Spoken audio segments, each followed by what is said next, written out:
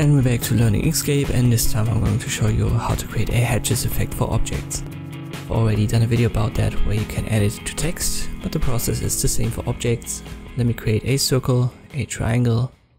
I always hold Control when I do, and I want to create a star as well. So let me change that to 5 corners.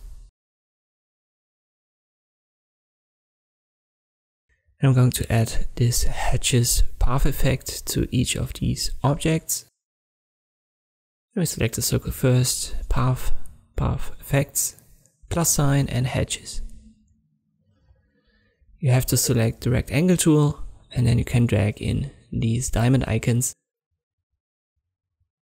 You can also transform it with these rectangles. And you can also drag them around a little bit to adjust the angle, just like this.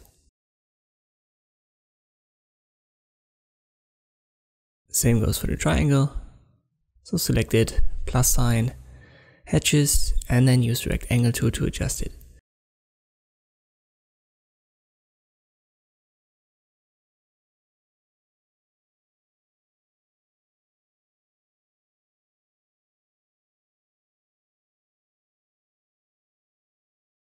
For some shapes, you will have yet another way to adjust it.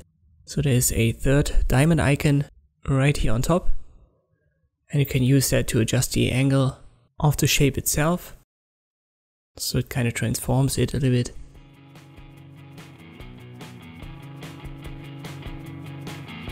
And this is how you can create this hedges effect for objects in Inkscape. Thanks for watching, and I'll see you next time.